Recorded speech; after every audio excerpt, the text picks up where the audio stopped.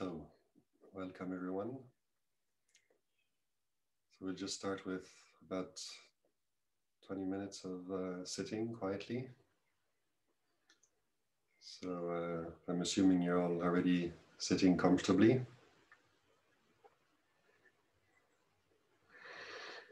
And so remember that for practice of meditation, the point is letting go,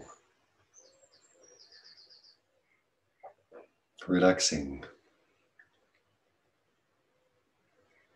So let yourself sit comfortably. You can close your eyes.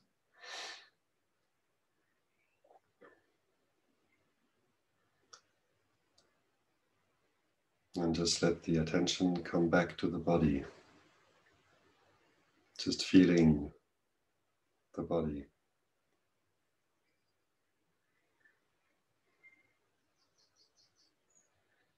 Notice how you're sitting, what the posture feels like.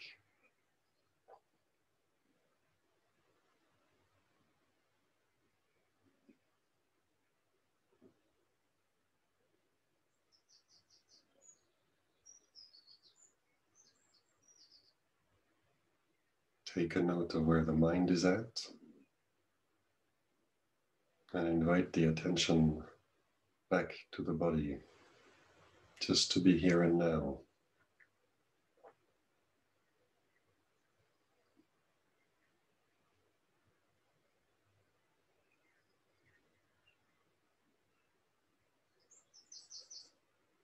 So we're sitting comfortably as we can.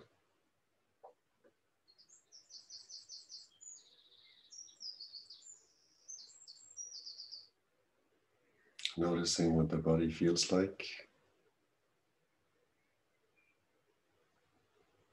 If you're sitting on the floor or sitting on a chair,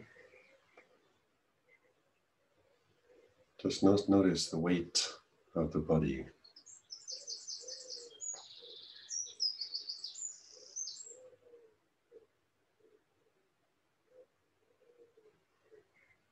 And bringing attention back to the body is a very kind thing to do. It's kind to the body. It allows it to relax. It allows us to notice different areas of the body, what they feel like.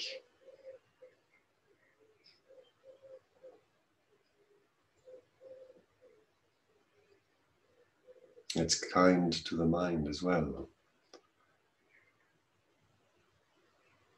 As we're letting go of all the business in the mind, thoughts about the day, about the week, thoughts about things that we've done that need to be done.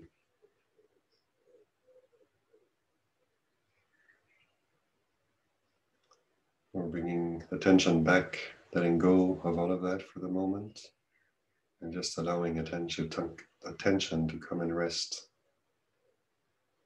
with the body.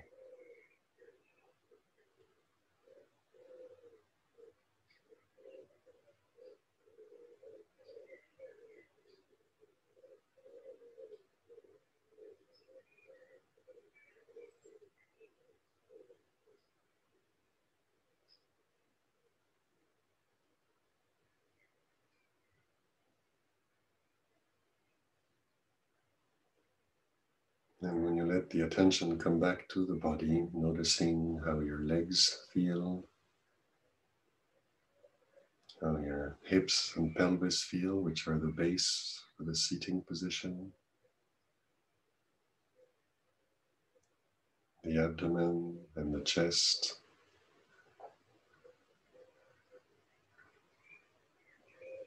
the neck and head,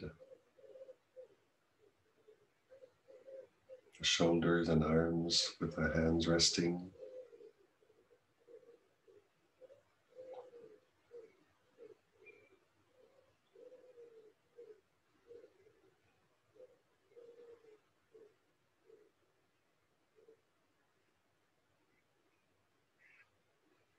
as we relax with the posture,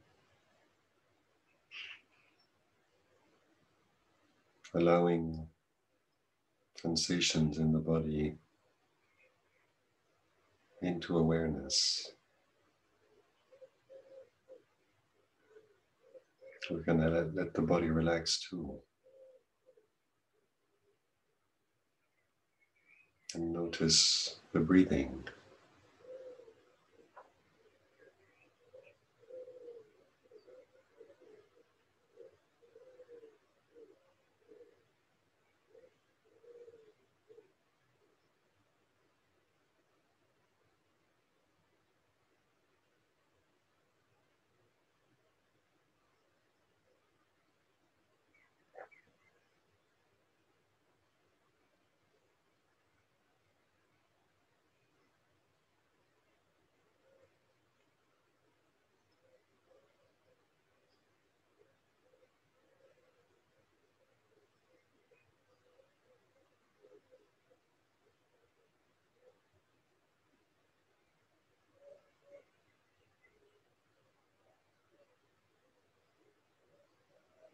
Notice how you feel the breathing.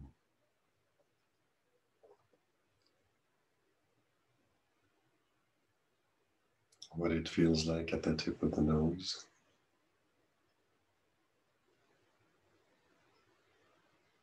In the throat, as you inhale and exhale.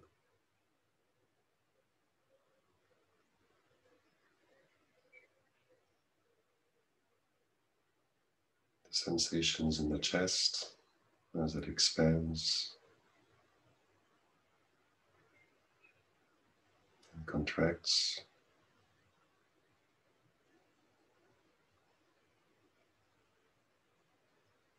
The sensations in the abdomen.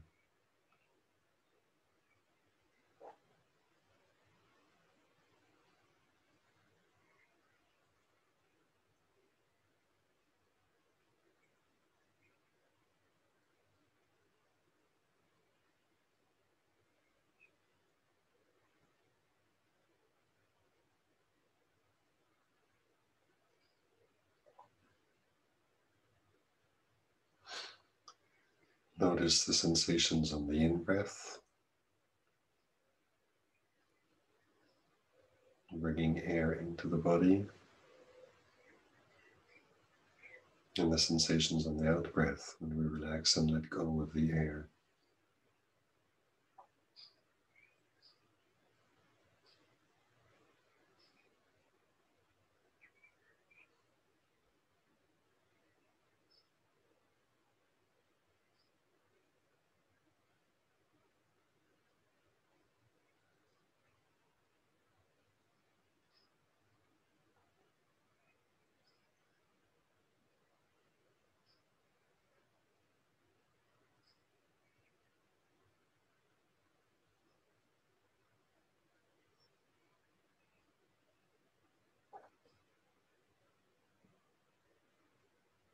So letting go,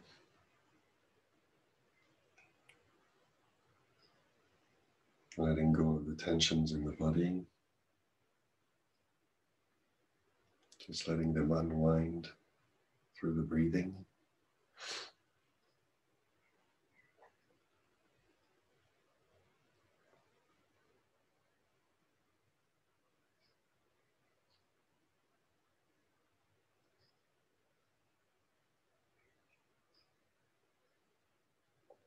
And then letting go of the distractions that tend to pull the attention away from the body.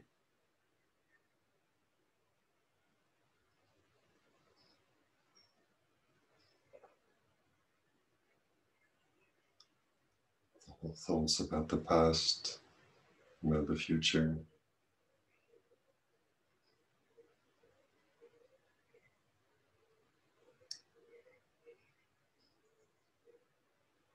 about the week that just went by, the one to come. Just notice when they arise and they tend to call attention to them, and just let them go. Just for now. Come back to the body.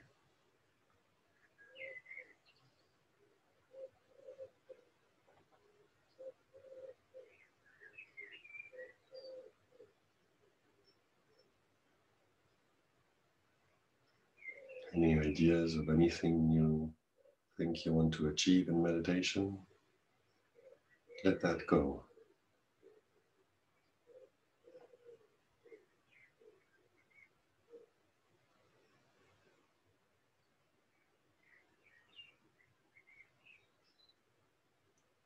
I'm not trying to do anything, but just be here and now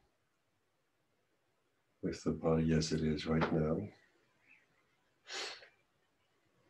and with the mind, whatever state it is right now, it's fine.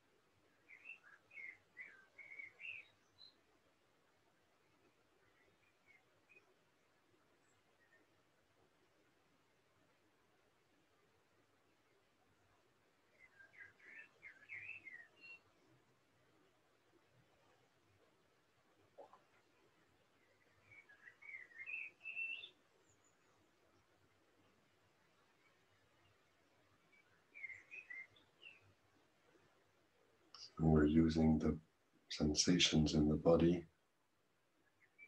sensations of breathing, as an anchor, as a reference point.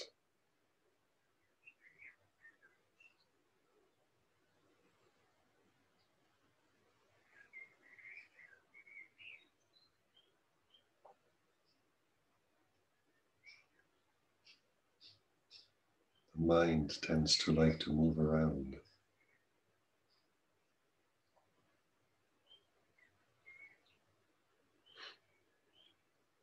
Go off in one direction, then in the next. And the body is here and now.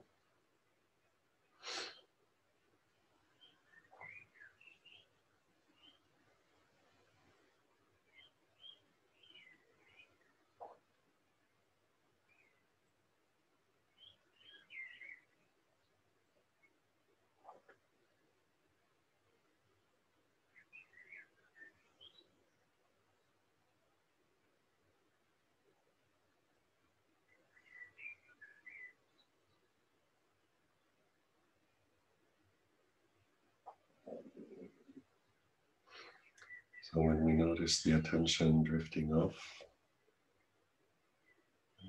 come back and reestablish contact with these sensations in the body.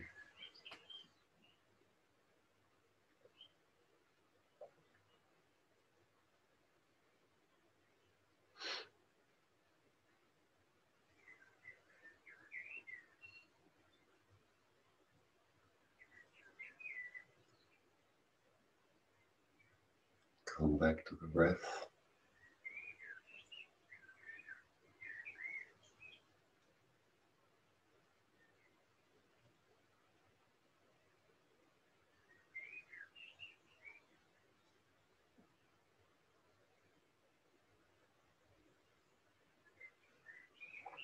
Allow all your thoughts and worries to dissolve into the breath.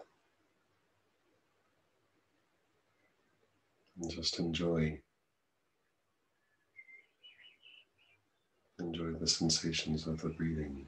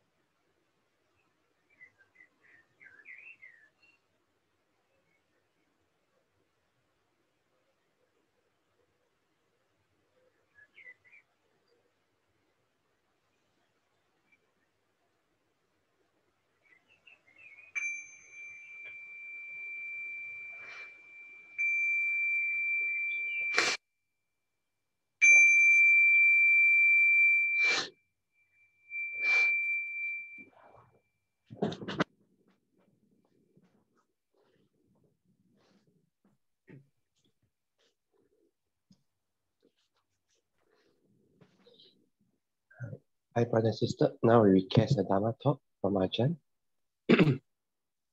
Brahma Jaloka Dipati Sahampati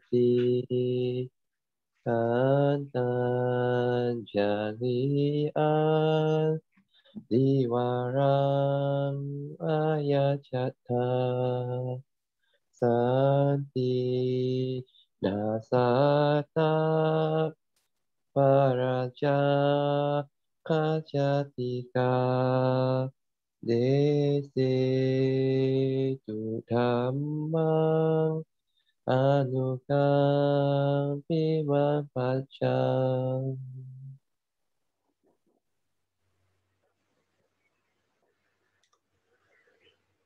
Namo tassa bhagavato arahato samma sambuddhassa. Namo tassa bhagavato arahato samma sambuddhassa. Namo tassa bhagavato arahato samma sambuddhassa. Buddhang dhammang sanghang namasami.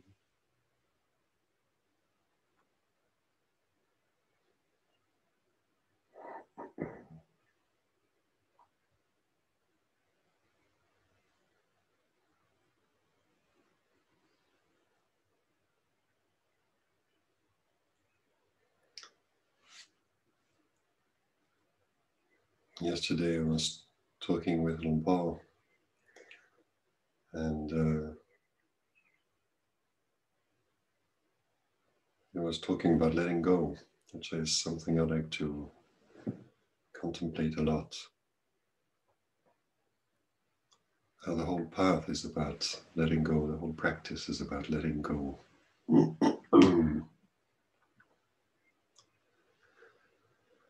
It's a very good short mantra. Let go.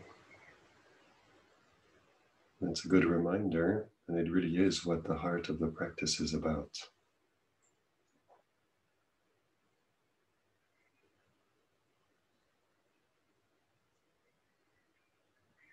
And the Four Noble Truths,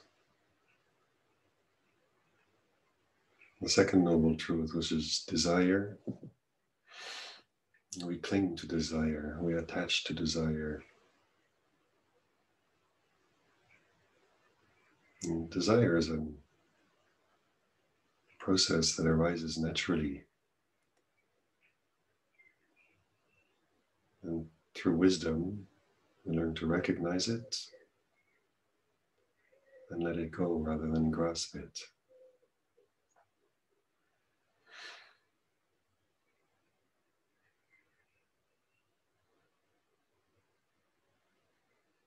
Out of habit, out of ignorance, we're used to grasping hold of this body. We consider our bodies as us, as ours.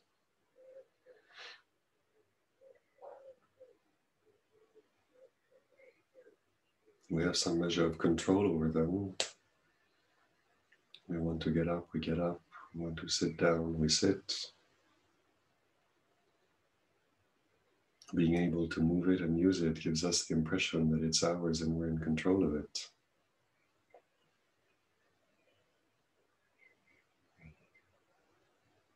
When we didn't have any control over the process of birth, we don't have any control over the change that overcomes this body, the process of aging.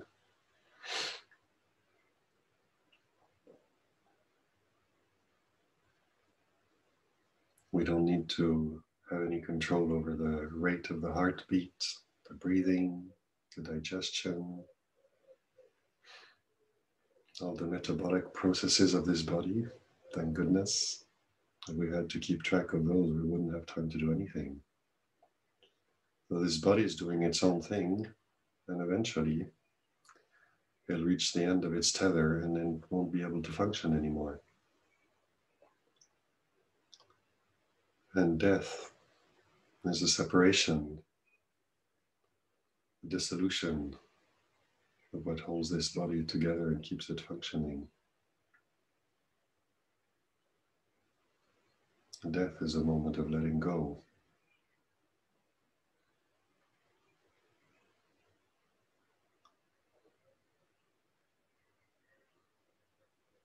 It's learning to recognize the nature of our experience, the nature of the reality of our experience, is really taking a look at what our experience is made of. What is this body made of? What is this mind made of?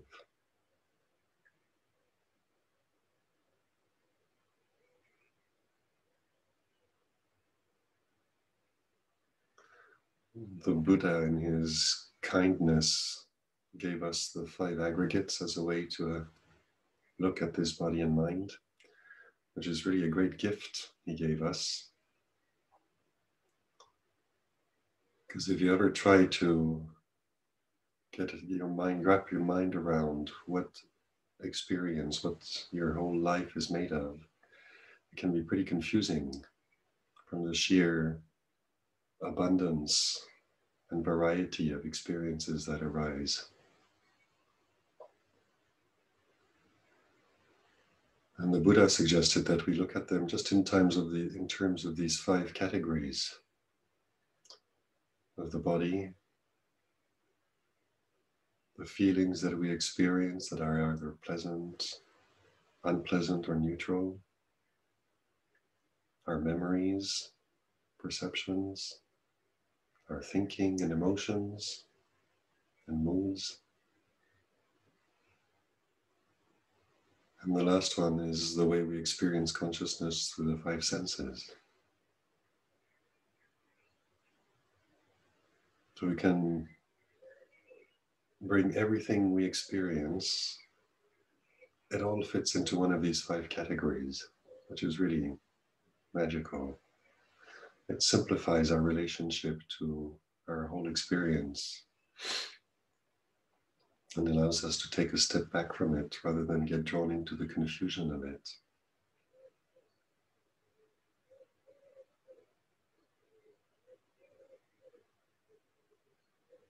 It also turns out that when we look at our experience in that way, it's easier to start seeing how we grasp at our experience, how we grasp at the body as me and mine,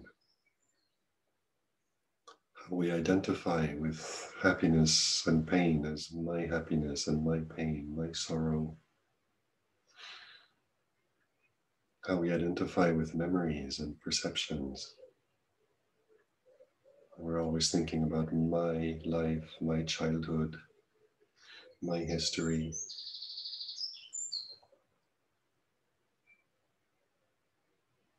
My experiences, my past.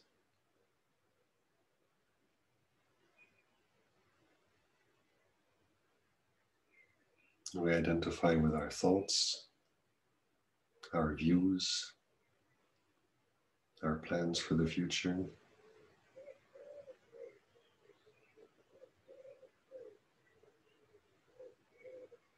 We identify with how we experience the world through these senses.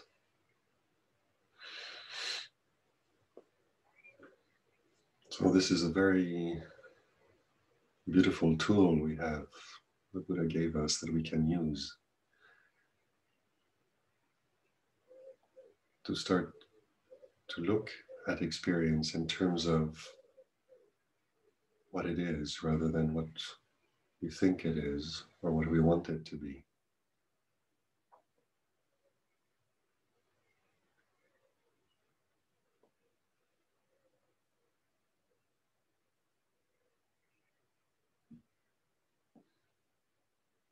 And we can start seeing how we look at this body.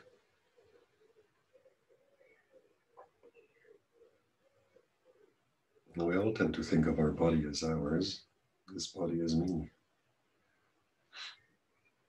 I can see an image of it there on the screen. When you look in the mirror, you see an image of this body. You look at other people's bodies, you see that.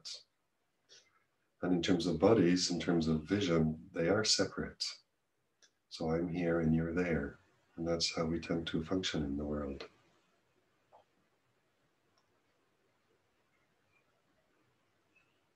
Focusing on these different lumps of bodies. And if we look at it like that, then this one's mine and that one's yours.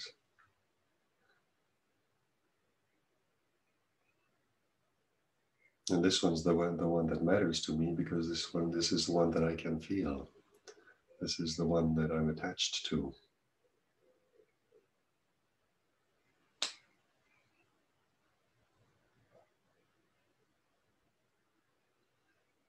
But then when you start looking at the body just in terms of what it is,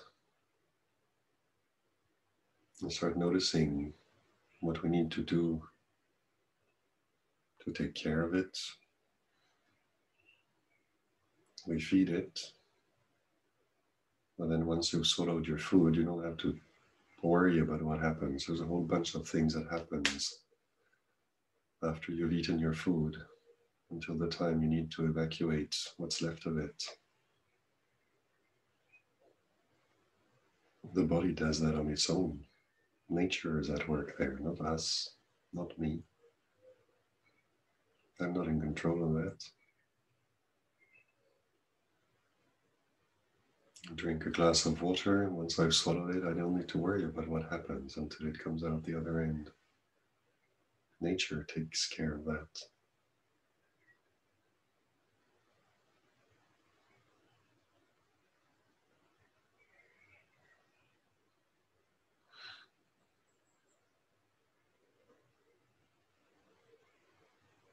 The nature of this body is such that we need to clean it regularly. We need to protect it from the cold, from the heat.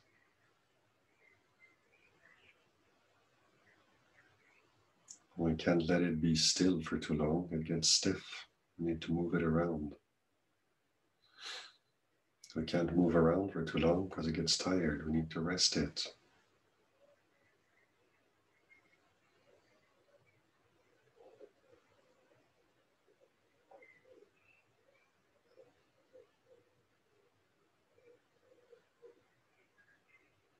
So even though we may be associated with this body, it seems to follow the laws of nature much more than our desires and our wishes.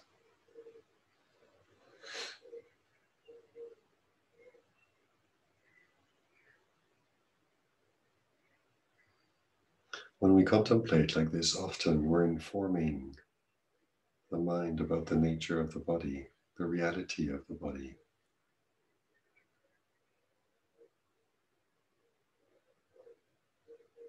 And as we learn to recognize the reality of the body and reflect upon it often and regularly, we come to accept it. Accept that it is the way it is. And then with that realization, we can start letting go of the ideas we have of what this body should do, what we want it to do, because we're in tune with what it is, with its own nature. And we can start realizing I may want it to behave a certain way, but it is doing its own thing.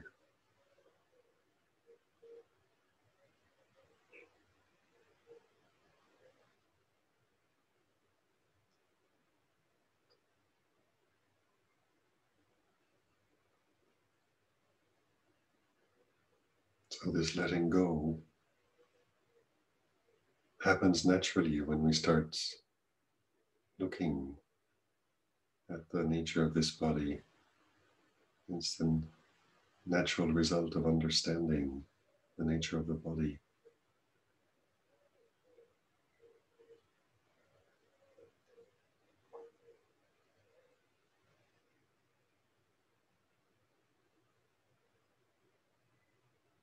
Looking at feelings, happiness, pain, joy, discomfort, ease, tension, or just neutral feelings.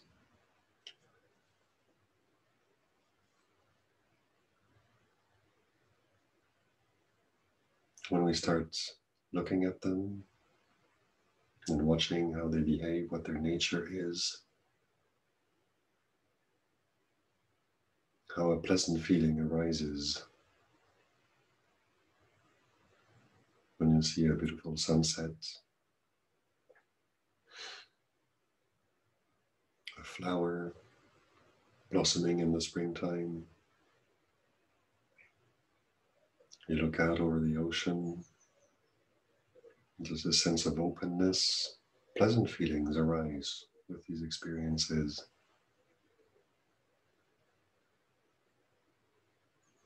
And this form of feeling is conditioned by the contact, by perception.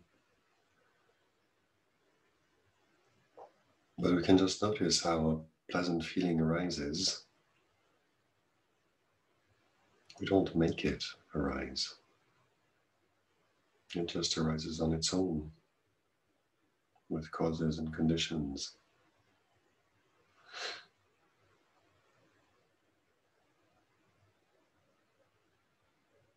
And when the contact that has given rise to a pleasant feeling changes, we look away from the ocean, from the flower, from the sunset,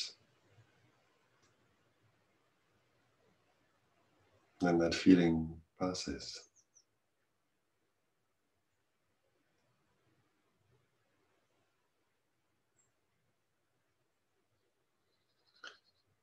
In meditation, when we're sitting for a period of time, you can notice how bringing the attention to sensations in the body. Some sensations are pleasant.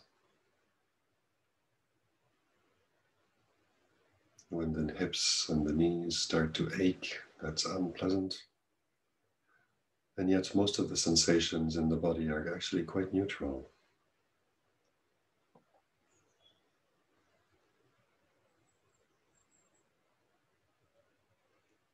And when we bring attention to how these sensations are changing all the time, they arise,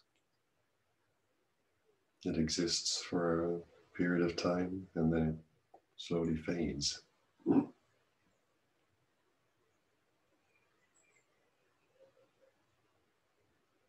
And you realize that there are two ways of relating to these feelings. One is the old habit of saying, I am happy or I'm unhappy. And the other one is just noticing happiness arising and passing, discomfort, stress or pain arising. And if we're patient with it, that too passes.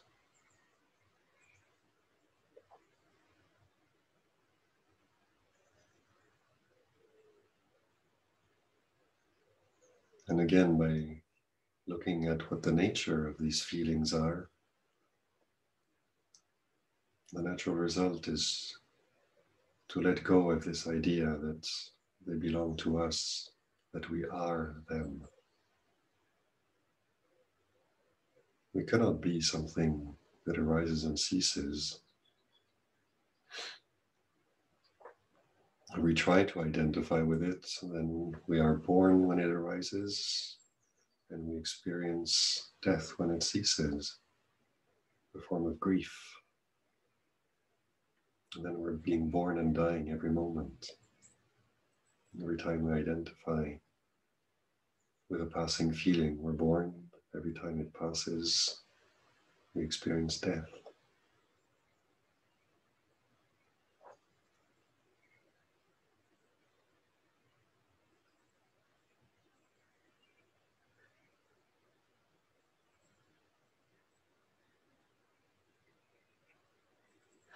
So as we're sitting watching the breath, we can also just notice how, as the mind tends to wander,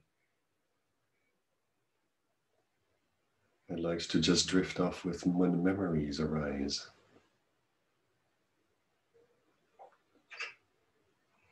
And again, it's really worth noting this difference in the way we can relate to a memory.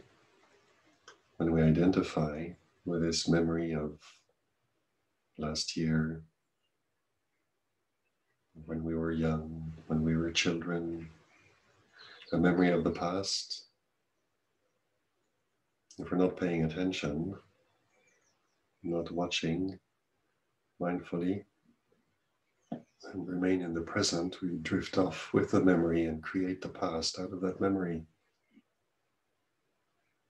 And there's a difference between being here and now with a memory that arises here and now.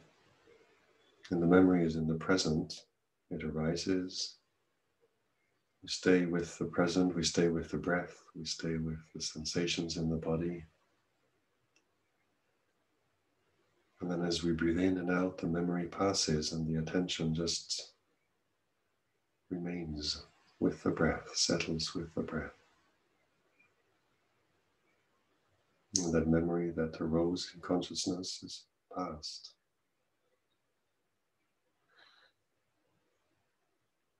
That's a different experience from when the memory arises and we run off with it, we invest in ourselves into it. This was me. This is what happened to me. Me and mine and I arise with the memory. And we create this sense of, out of this memory that arises in the present, we create I who was like this in the past.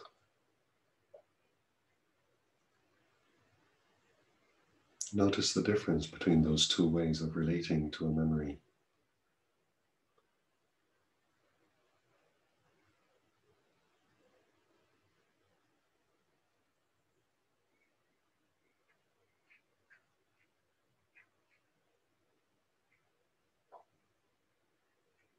And then when you stay with the memory and start drifting with it, then you start feeling a certain way about what happened to you.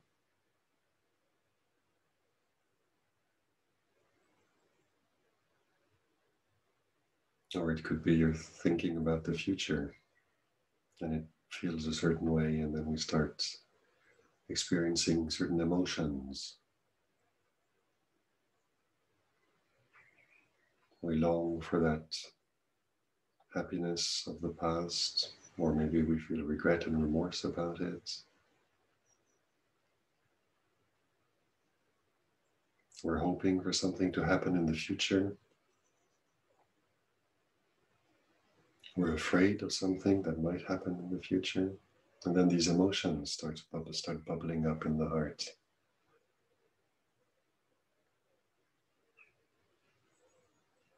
Created out of these memories and thoughts.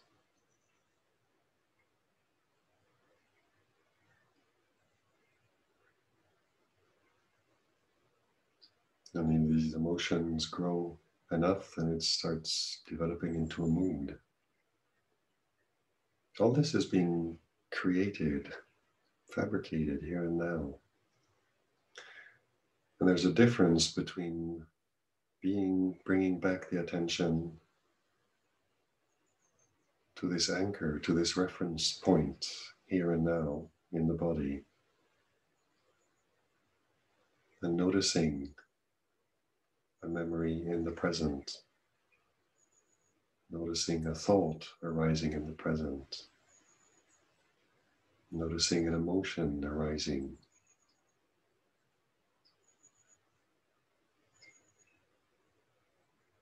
a mood that is present. There's a difference between that, relating to it as something that is arising in the present, and identifying with it. My thought, my past, my emotions, my worries, my anxieties, my hopes, my problems, my plans.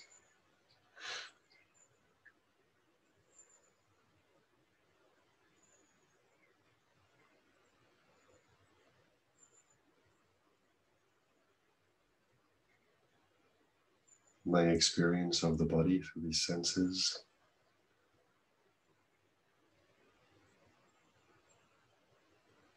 So when we're looking at letting go,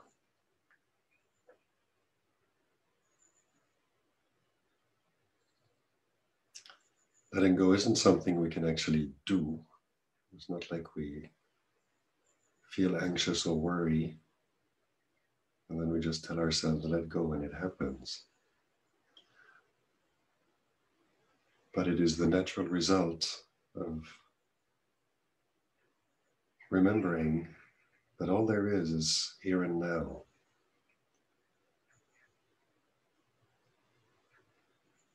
All there is this consciousness, this ability to know the present moment. And in consciousness arises the experience of this body, these feelings of happiness or pain, happiness or sorrow. Memories arise here and now. Thinking arises here and now. Views arise in the present here. Emotions, moods, plans.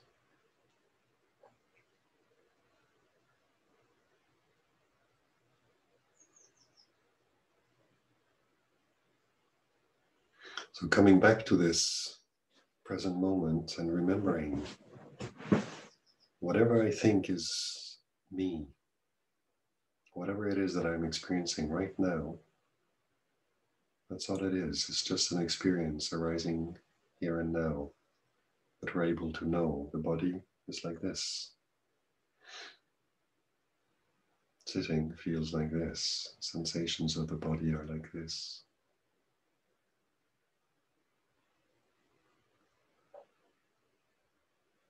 Whether the feelings in the body or in the mind are pleasant, unpleasant, or neutral, is something that's arising here and now.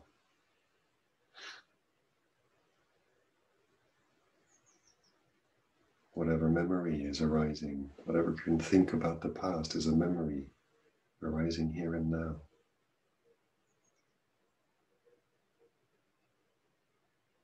Whatever thoughts of the future, hopes or fears, plans,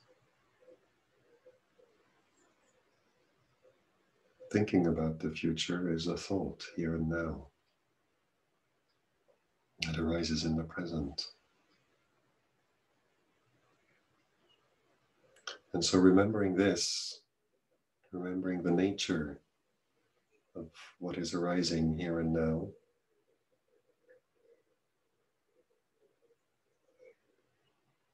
and when we are present, when we are noticing these things, we can't help but notice that they don't last very long.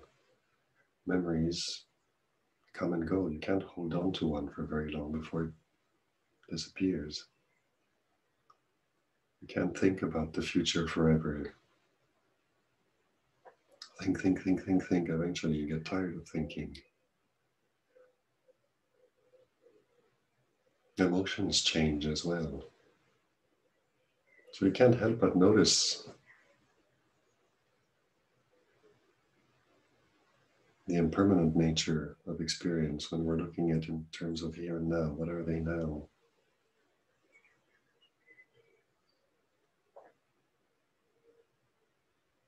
And this realization is what leads to letting go of this idea that this body is me. It's a body, but it doesn't make it me. We can see how we create this sense of identity with the body. We create this idea, we superimpose this ownership onto a process, the body, which just belongs to nature.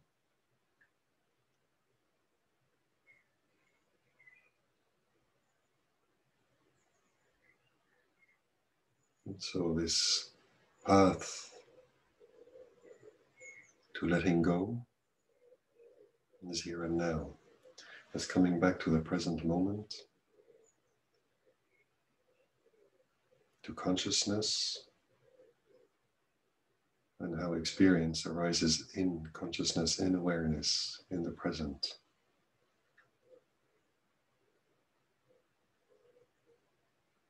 And then we can realize that what we're experiencing is impermanent. It does change.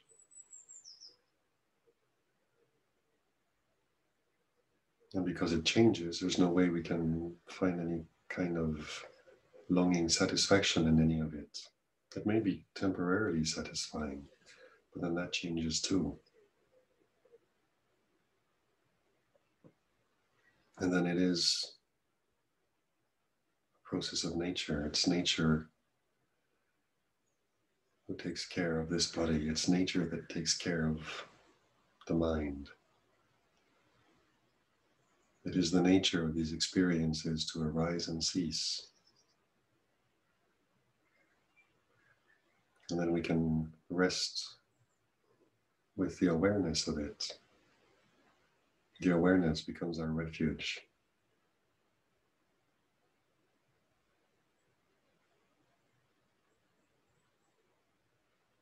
Awareness that is here and now, that can witness the rising and ceasing.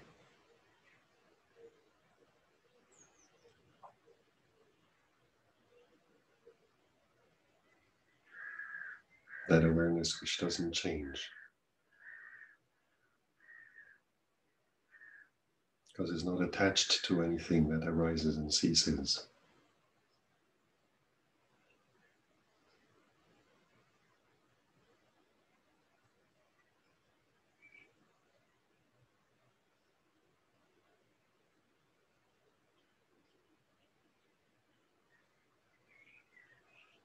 So I'd like to end here for now, and I don't know if people have any questions they would like to ask.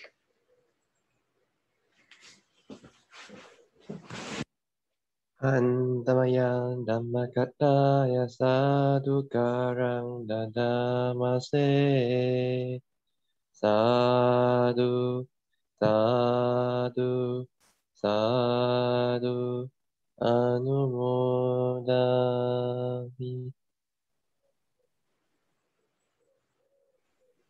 Thank you so much, Tanajan.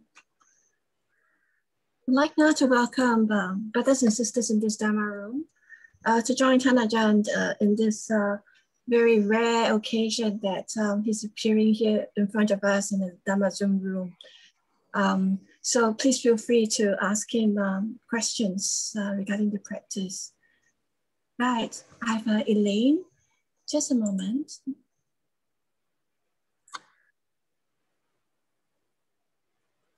Hey. Elaine, you put out your hand and you put it down again. Anyone who's got a question for Tanajan? No? Perhaps maybe if I may just jump in and ask Tanajan about the reflections on letting go. A lot of time, the thought about letting go is about something that's tangible, which is our body. What about learning to let go of bad thoughts or traumatic past?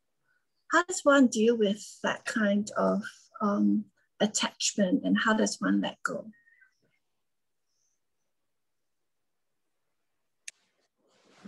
Well, it's always good to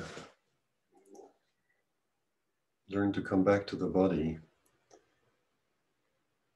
and use that in the practice as an anchor to bring awareness back to the present moment.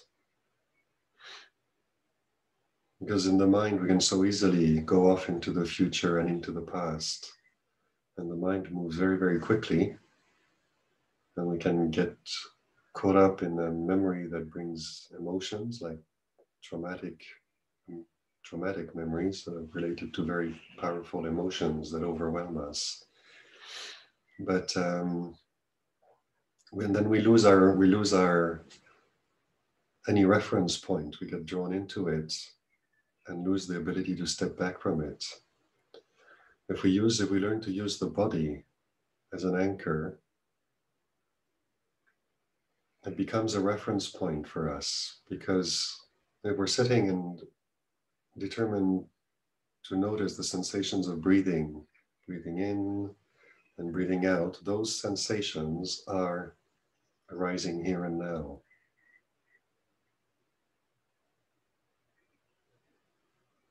So as we learn to bring the attention to the body, to the breath, or it can be just any sensation in the body, really. As in Thailand, there was a master, Lompo Tien, who taught this way of moving the hands. I'm not sure exactly what they are, but it was a kind of a rhythmic movement of hands like this. And a lot of people found that useful because the sensation you have in the arms, in the body, in the shoulder, when you're moving your hand, that sensation is here and now. I guess some people are familiar with Goenka's teachings, and he teaches a form of body sweeping. So you're sweeping through the body with your attention, learning to notice the sensations in the different parts of the body. So it doesn't matter how you bring the attention to the body, but as long as you learn and practice bringing the attention back to the body and just learning how to bring it there and then how to allow attention to rest with sensations of the body, that will serve as an anchor, somewhere where the attention can come and settle in the present moment and relax. But it also serves as a reference point, because then in terms of knowing, if we had determined to establish the knowing with the sensations of the breath, for example, then any moment the attention leaves the breath to go to something else, you know it has moved. It's left and it's starting to drift with something else. And this is how you can learn to recognize when the mind starts going chasing after a memory or a thought of the future. And these are intangible, like the sensations in the body are very much coarser than sensations in the mind. It's easier to get hold of the sensation in the body than to get a hold of some of these very quick moving, flittering and changing moods, emotions, and memories in the mind. So using the body as an anchor is a very, very useful tool. And then as we learn to do that, as we learn to how to bring the attention back to the body, and once the attention is with the breath, how does it settle with the breath? Learning to relax, learning to breathe in deep, and as we breathe out, to let the relaxation of the physical relaxation of the body as it breathes out. When we breathe in, there's a sort of slight tension that is necessary to draw in the air, but then when we breathe out, we can just literally let go, relax. And with that relaxation, the air leaves the body, we relax, the shoulders can drop, we can relax the abdomen, we can physically relax the chest. We learn to use the body in a way we can kind of gently rock ourselves like we rock a baby to sleep, but we're kind of gently using that gentle rocking of the breathing to bring the mind to some sort of sense of comfort and ease and relaxation. It's a bit like a leaf that drops off a tree, and then it kind of has this movement of gently falling down to the ground, and then it rests on the ground. And we can do that with the breath, and you notice how you can sit, and your mind is a bit in an agitated state. And then as you sit down, just come back and take contact with the body. Contact the breath, contact these sensations. You can have this whole mental cloud of worries and emotions and concerns, and bring that whole thing into the breath. And as the breath comes in and out, and every time you breathe out and you relax a little bit, sort of it's like that leaf which is gently rocking down in the air, coming to settle on the ground. You can feel the mind gently settling with the breath. And then as it settles, and it doesn't matter how deeply it settles, As it starts to relax, then you can start noticing how a memory that arises creates a kind of contraction in the mind. The mind contracts around memories.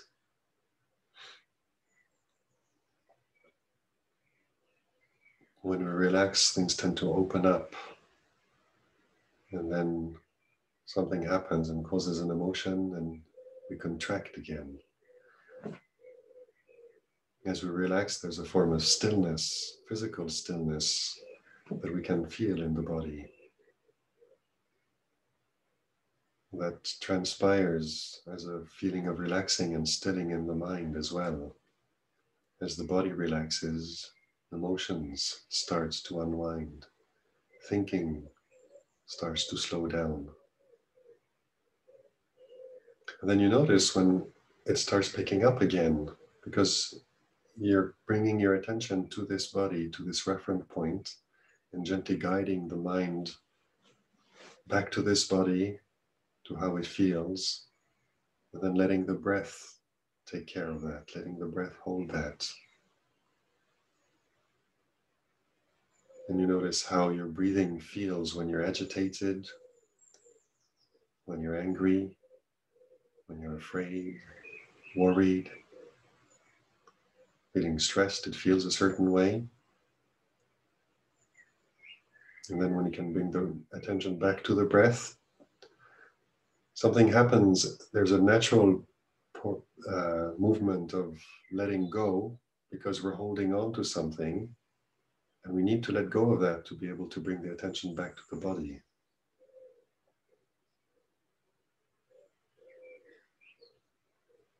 Attention tends to be attracted to memories, caught up in emotions, take off in imagining the future and what it may bring, that we hope or fear.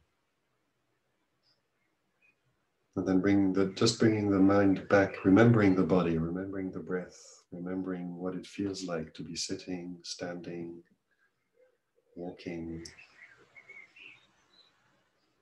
It's like a baby. You've noticed when babies are learning to grasp everything they find in front of them, they're sitting in the chair at the table, and you're preparing dinner, preparing food, sit down there, and they just grab hold of anything they can get their hands on. And sometimes in one hand, they grab a piece of cloth, put it in their mouth. The other hand grabs hold of a spoon.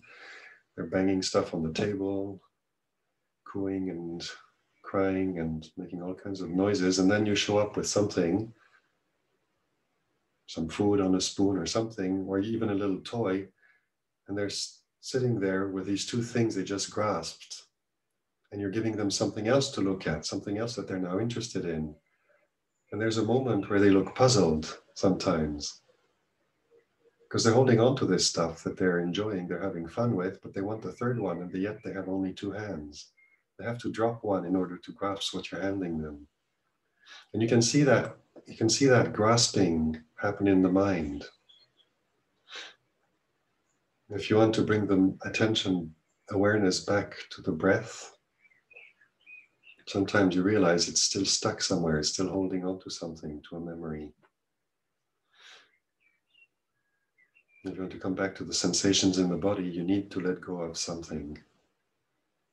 And so this is one of the exercises, one of the abilities we develop through practice, through meditation, is learning where attention goes, what it's attracted to, and how we can bring it back to something else, to the body, to the present moment. And so there are some exercises that are provide a sort of a coarser handle. So for example, some people experience panic attacks. There's a very strong emotion, a sense of intense sense of losing control and fear and panic. And then it's very difficult in that state to come and say, just notice the subtleties of breathing in and breathing out. The emotional level we're at doesn't operate on that level. We need to give attention which has been just sort of hijacked by fear and by panic and by these ideas that everything's going out of control, we're losing it. We need to give attention something on a similar level, another refuge, something to grasp hold of, that it can grasp hold of when it's in that state. And so we have these exercises of sort of, you can sort of start touching the body or clasping the hand and clenching your fist really hard, having some powerful sensations in the body that are able to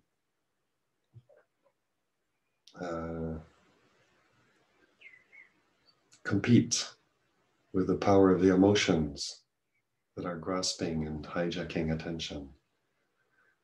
Some people just start breathing very, very deep and exhaling very deeply, way beyond the normal range of breathing. So if our usual range of breathing is we breathe in and we breathe out about here, then now what we're doing is we're breathing in and going past that until our lungs and our abdomen and everything is chock-a-block full of air and we can't inhale another speck of air. And you can feel the tension in the body is much stronger. And then breathing out and going all the way out. So we're, instead of just breathing in this amplitude, we're going all the way up here. Then when we breathe out, we go past the normal and expel all the air from our lungs until we have nothing else to give. And your whole body is contracting. So you're still using the body, but you're using some very strong sensations in the body for the attention to come back to. It's like giving that baby something so interesting, so intensely desirable that it'll drop whatever it's holding, no matter how much it likes it, because this is better, it's more. So when we're overcome with powerful emotions, whether it's arising from a traumatic past memories, or whether some people just we experience very intense anxiety about the future, fear of the future. Situations we imagine, and then the mind just takes off and creates some scenarios that lead us to experience some intense fear. So we need to come back, in order to come back to the body, we need to use something that's also more intense as a sensation to challenge the power of what's just hijacked attention in terms of memory, thoughts about the future, and the very powerful emotions that can arise from that. And then when we start bringing attention back to very deep breathing like that, then we use that breathing, match the power of the emotion we're feeling, and then very gently we start slowing down. And as the breathing slows down and gently comes back to normal, the emotion starts losing its power as well. It's almost like we're matching the emotion with the power of the breathing, and then as we learn to relax the breathing and gently slow down, come back to a more normal amplitude of breathing, a calmer breathing, that calms the mind, it calms the emotion, it gentles and gently dissipates the power of the emotion that arises. There was Ajahn Buddhadasa who spoke a lot about Anapanasati, and he was saying that it is the most powerful way to condition the body and the mind is using the breath.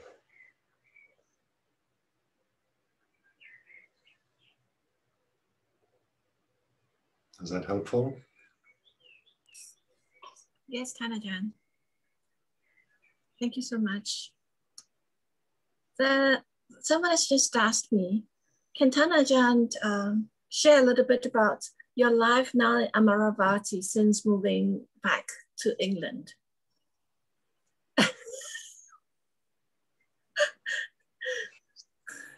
How's life for you in Amaravati now after having left Thailand? Well, the weather is different for one. Temperate, in a temperate zone, so we don't experience the intense heat and the intense humidity that we can experience in Thailand. And I grew up in Switzerland, so this is the kind of weather that I'm used to. But it's interesting also just watching how the mind what the mind makes of that. I did spend about almost 18 years in Thailand, and to the point that the weather in Thailand seems just normal, the tropical weather. So coming back to this, I find it quite pleasant. It's interesting sort of noticing going out. We got here in Lumpur, and I arrived here on the 20th of January. And it was cold. We got about a foot of snow outside just a few days after arriving here.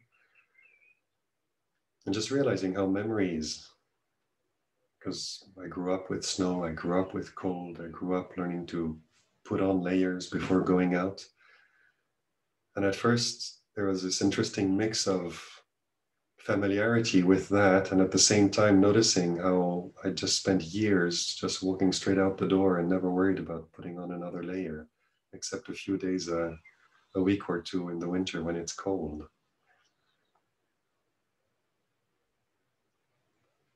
And then coming here, the community is quite large. There were, I think, 75 people here in the monastery when we arrived.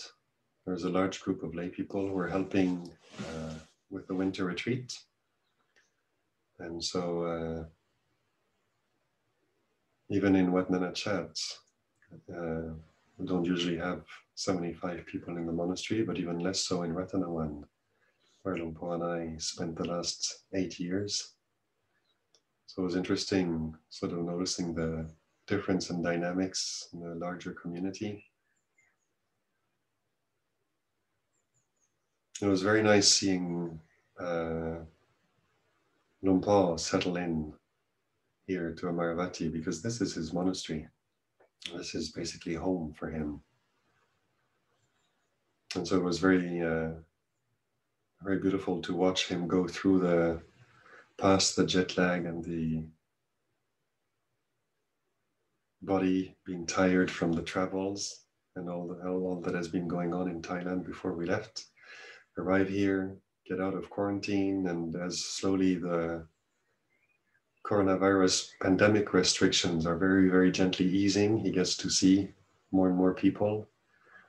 He got his 2 jabs of vaccination, and that allowed him to start receiving other monastics. Like he sees Ajahn Asoko quite regularly. Ajahn Asoko comes for a morning cup of coffee and a chat here, and they're old friends. And he meets regularly with senior monks, the senior nuns, the junior members of the community.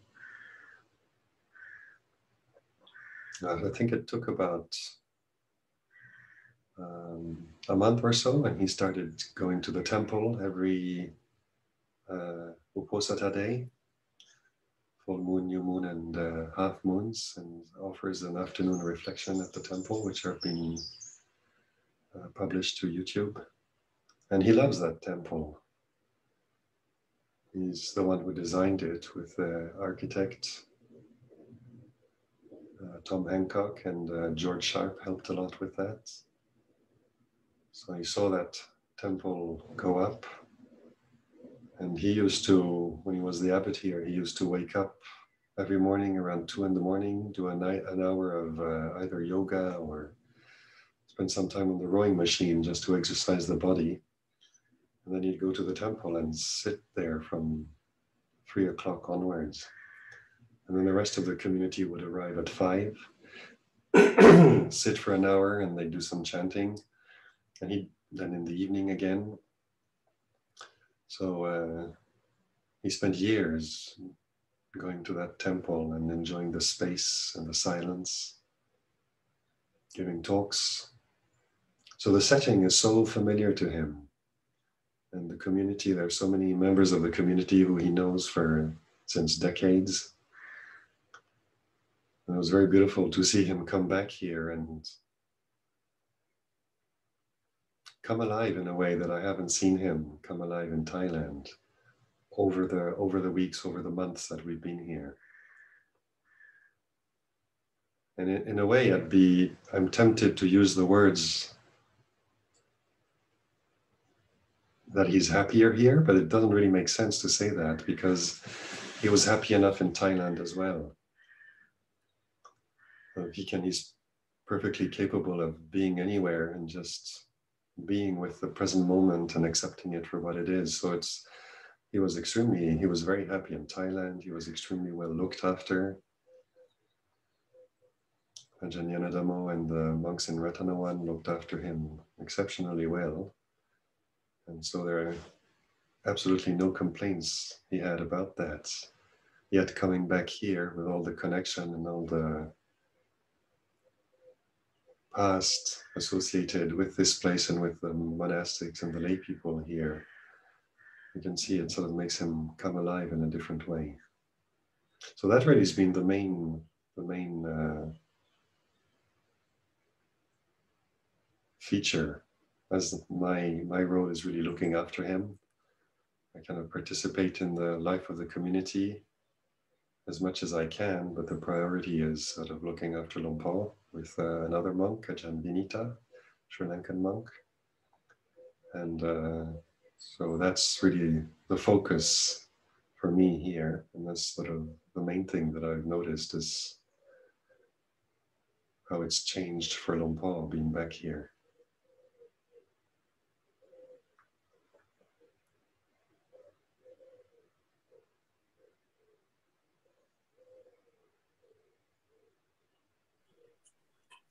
It must also delight you a lot, Thanajan, coming back to Europe and spending your first birthday in Europe after so many years. Well, as a monk, you learn not to make much of your birthdays, really. I mean, sometimes birthdays go by and you don't tell it about anybody. Nobody knows, nobody remembers. And it's very nice to be able to have a birthday go by and nobody makes a fuss about it. In the West, you're used to people sort of making a fuss of your birthday. So at first, when you ordain and nobody does, it feels a bit strange. You sort of tend to feel a bit ignored. But then you realize it's really just conditioning. We're used to people making a thing out of it, but it's not really. It's just another day. And then as you get more seniority, more people tend to pay attention to that. So that changes. But no, I wouldn't say coming back here and experiencing my first birthday here was a thing, really. But certainly for all of us, today being Father's Day, to celebrate and to honor all our spiritual fathers in your presence, it's really a great opportunity for many of us here, brothers and sisters. To us, Ajahn Asoko, you represent the junior part of Lompo Sumedho, of whom many of us respect and have benefited from. You've taken care of Lompo with so much care and love and attentive attention that it made us all also sit up and watch, quite kindly to your behavior, your practice, and your actions. So, Anumodana Ajahn Asoko.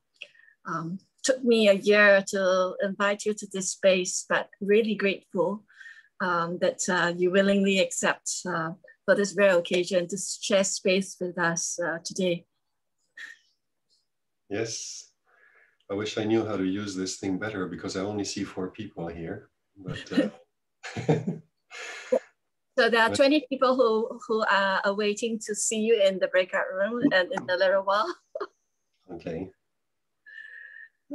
So are there any other last questions for Thanajan? Anyone here in this space, please feel free to put up your hand and then I will invite you to unmute. Because it's very early hours for Thanajan now. It's perhaps 20 past 6 o'clock in the morning. And he's got only about maybe another 20 minutes before he has to take leave and to prepare for Pintapat and also to receive Lompo. Anyone at all? Last chance. I do not know when Thanajan is going to say yes again to come to this space. But with a lot of gratitude, Ajahn. Thank you so much for caring for yourselves. Thank you so much for caring for Lumpur. Thank you so much for sharing the nuggets of teachings so diligently every week. A few hours after it's been posted, we get a message from you receiving that gift of Dhamma. So Anumodana and Sadhu. I'm glad you enjoy it. Sadhu. We cannot put our forehead to the ground to walk, but all of us now can put our forehead to this digital foreground that you are sitting on right now. Please accept the 3 bows for all of us.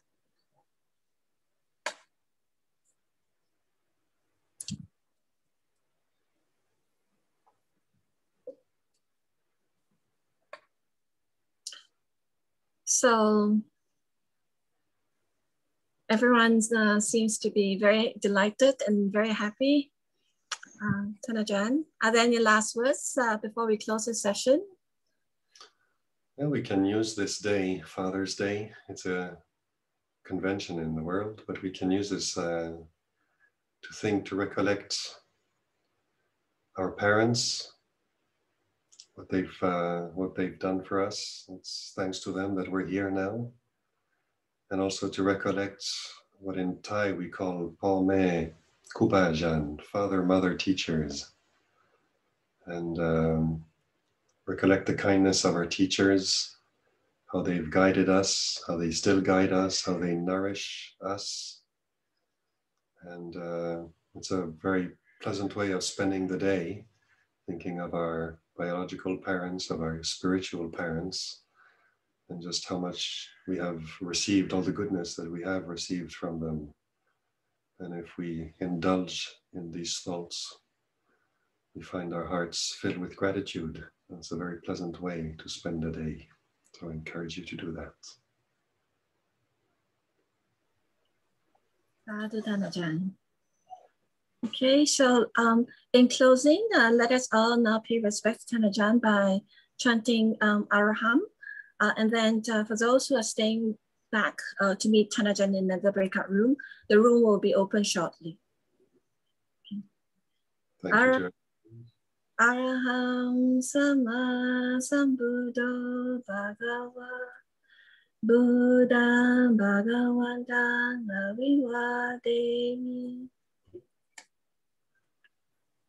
Swakato Bhagavata Dhammo Dhamma Namasami